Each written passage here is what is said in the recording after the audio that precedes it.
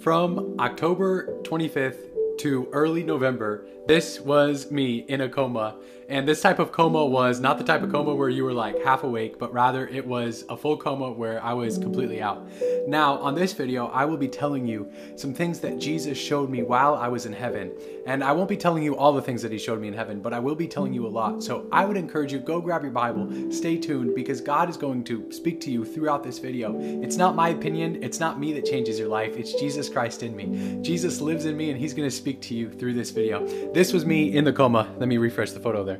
So this was me in the coma. I had fallen off a skateboard. It was really crazy. It was really sad. My skull was completely fractured. My brain was bleeding and I wasn't even awake at all. I was in a full coma for a long time, for 1 to 2 weeks. In between the coma, I kind of woke up a little bit and then they took me back into the coma. While I was in the coma, you see the Bible says in 2 Corinthians, I'll show the photo just one more time so you guys can see it. While I was here in this coma, I actually have no memory physically of what happened on earth during the coma. So any tubes they put in me, anything like that, I have no memory. But what I do have memory of is when I went to heaven. And so that's what I'm going to be telling you guys. And also I want to pray before we start this video.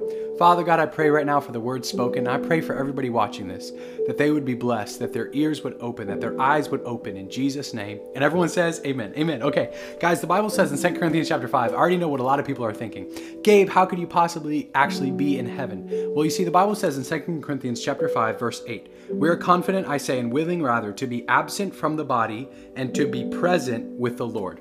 So what happened was, in this coma, my mind wasn't actually truly awake. My body was still functioning, but my spirit and soul man went to heaven. And a lot of people would say things like, oh, Gabe, you're preaching false. Gabe, you're just saying heaven just to do this or do that. No, no, no. In fact, I've actually delayed telling you guys more about my experience because I've been praying and taking the time and doing what God wants me to do with my life so that the message can be heard correctly. You see, guys, what happened was what Jesus showed me in heaven. He confirmed many things that we have already learned throughout the scripture. And I'm going to be telling you guys two things that he confirmed, but I saw it in a different light. The first thing that I want to tell you guys about is this. The Bible says in John 3:16, for God so loved the world that he gave his one and only son, that whoever believes in him would not perish but have everlasting life. Okay, the love we are used to down here on this earth is based off of romanticism, which basically says that based on how the other person is, that is how you treat them. So basically from a guy's perspective, right? Based on how pretty the girl is, based on maybe the job she has, her personality, that is how you are nice to her or not nice to her, you just leave her, right? But God's love is completely different. You see, God's love stays the same throughout mistakes. God's love for us stays the same throughout everything we've ever done in our past or our future. God's love for us doesn't change. And those are the words that actually God is speaking to you even now. He wants you to know he's not condemned to call you his own. He's not ashamed of you. There is no shame. There is no condemnation when he sees you. He loves you so much. He's for you. He's not against you. And you see this love, when I looked into the eyes of Jesus, a lot of people ask me, Gabe, what did Jesus look like? Well, there is one painting that I'm thinking of that does a good job compared to other paintings. But in his eyes is love. He is love. And it's a love that's better than any romanticism. It's a love that's better than Valentine's Day.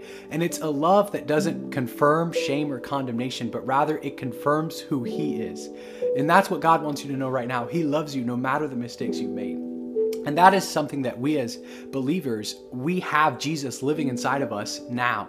And the reason why we are down here on this earth, one of the main reasons why he set me back down to this earth, that one of the reasons why I woke up from the coma, well, there was two reasons. One was I have a destiny to fulfill. You have a destiny to fulfill as well. That's one of the reasons why you're seeing this video. God wants to tell you, you have a destiny to fulfill. You will fulfill it down here on this earth. Also, there was people praying in faith on this earth. God showed me my family members and friends, and I'm convinced even some of you guys that were praying in faith for me to come back, for me to be healthy, for me to be alive and fulfill my destiny. The Bible says where 2 or 3 are gathered together in his name, there he is in the midst of them. You see, when we pray in faith, when we join in agreement with another person in prayer, God has a bridge to move. And through that bridge of faith, he was able to send me back. So that's the first thing that I want to tell you about. God loves you. And you've heard that so many times, but I'm telling you, it's different when you hear it and you know him.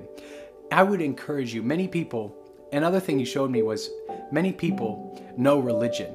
You know tradition, you know rules, you know laws. But what truly changes your life is knowing him. is relationship with him. Jesus is not religious at all. He did not die on the cross for religion. He died on the cross for relationship.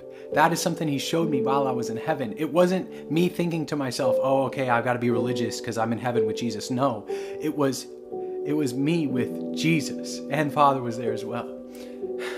The second scripture that I want to share with you guys, John chapter 10. Another thing that Jesus showed me, there is no evil in him.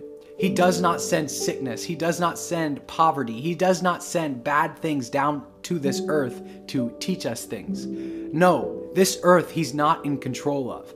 Jesus is someone who is willing and able to do miracles, and he wants to do miracles. But the truth is that the miracles that he does, we have a responsibility to believe his word. And when we believe his word, his miracles flow. This is Jesus right here. A lot of people have said before to me, they say, Gabe, I remember one person right now, she said to me, Gabe, I wish I could have met Jesus in heaven like you. And the response that came up in me was so true. I said, you can know him today. You can meet him today. He's here. Every time you open your Bible, this is Jesus Christ. This isn't a less Jesus. This isn't like the type of Jesus that would text something unrelated to him. No, his word is him. And when I was with him, as he was speaking to me, his word didn't set me apart. Like it didn't, how do I best put this? His word wasn't separate of who he is. In fact, everything he said confirmed the word that was already spoken.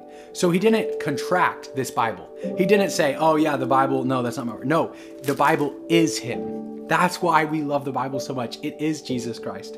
This scripture, John chapter 10 and verse 10. And I also want to tell you guys, yes, you're hearing the word of the Lord tonight. Always go back to the Bible. No matter what message you hear, no matter what person you hear from, always go back to Jesus. Always go back to Jesus. John chapter 10 and verse 10. I'm sensing in my heart, many of you watching this video, the devil has been trying to get you negative. The devil has been trying to get you to look at your life in ways that he wants you to look at it. But God says to you tonight that God believes the best of you. There's no shame. There's no condemnation. You are forgiven. You are redeemed. You are chosen by God. You will fulfill your destiny. You will do everything that God called you to do. You don't need to worry. You don't need to fear. John chapter 10 and verse 10, Jesus said, the thief comes not but for to steal, kill, and destroy. I am come that you would have life and life abundantly. One of the things that Jesus showed me was everything down here on this earth that isn't life and life abundant is from the devil. And so many things that happen down here on this earth, God doesn't have any responsibility with. In fact, it's people's choices. The Bible says in Genesis 1 that we were created in God's image and in his likeness.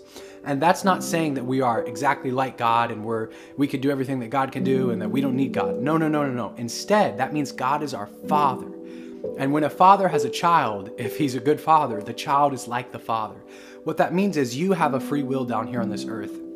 And one of the things Jesus confirmed to me was that he's not like a robot controller controlling your life. Instead, he's freely allowing you to choose how you live every single day. And what I wanted to encourage you tonight with is this, or whenever you're watching this video, is if you have something in your life that you've thought about blaming God, you've thought about putting the responsibility back on God. Maybe it's a sickness, maybe it's you lost a job, maybe it's a family member struggling, maybe it's a hospital thing, or whatever it is that you've struggled with before, and you've thought about blaming God. Don't blame God at all. Instead, look in the mirror and think about how you can get closer to God. Think about how you can grow your faith. And if you're wondering how to grow your faith, it's to hear the word of God.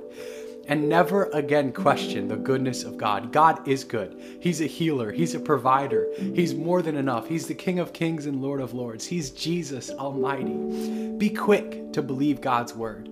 Also, physical things seem very real. Problems seem very real. But what is even more real is the blood of Jesus.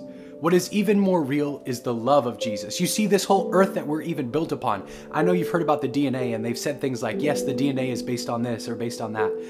DNA and cells and everything that's based down on this earth formed by the word of God. It says that in Romans.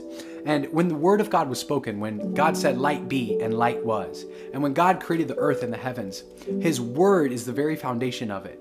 That is why it's so important we choose to focus on His Word. Spiritual things are more even real than earthly things, than physical things.